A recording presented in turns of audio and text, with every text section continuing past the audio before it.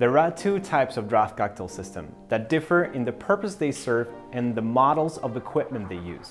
The first is the system for still cocktails like the Margarita, Tequila Old Fashioned, or Patron Receta. The second is the system for carbonated cocktails like the Paloma, Patron Ranch Water, or El Diablo.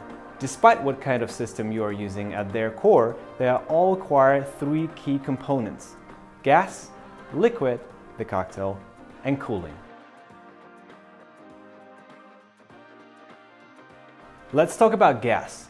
Cocktail draft systems use carbon dioxide, CO2, nitrogen, or a mix of both that depends on the needs and style of the cocktail that is being served. Gas must have a source. This could be a bulk gas storage or a gas tank. I highly recommend that a CO2 or nitrogen tank of 5 pounds or more is to be used. CO2 is a gas that will take liquid form at a certain pressure and temperatures. This gas is what we use to both carbonate and serve fizzy cocktails. One 5-pound CO2 tank is usually enough to carbonate and serve 6 or more 5-gallon corny kegs. If you want to serve still draft cocktails, you will need this high-strength aluminum nitrogen gas tank and use 100% food-grade nitrogen or a CO2 nitrogen gas blend. Nitrogen molecules are smaller than carbon dioxide and will not absorb into the solution as readily. Also note that nitrogen is still a gas inside the tank, not a compressed liquid like CO2. So a small tank of nitrogen will be depleted at a much faster rate. Installing a nitrogen generator might be a good idea.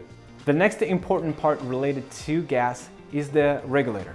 It takes pressure of the gas off the top of the tank and reduces it to a lower control pressure.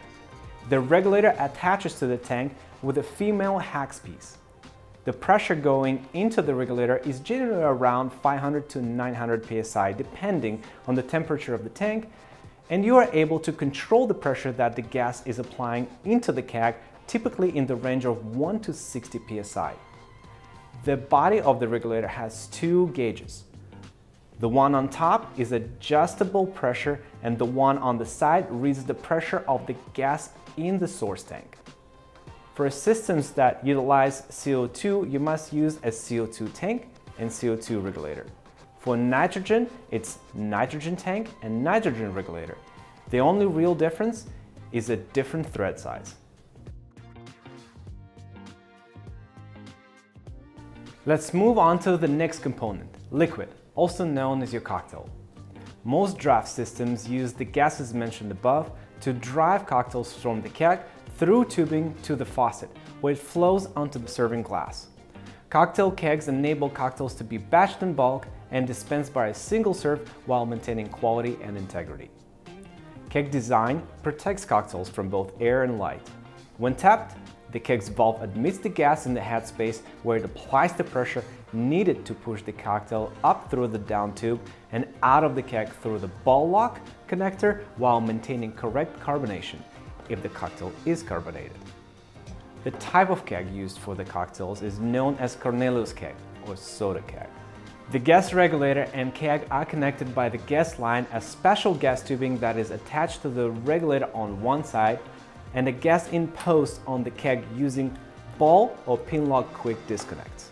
The third and final component is cooling. The cooling system should hold the cocktail at consistent temperature from keg to glass.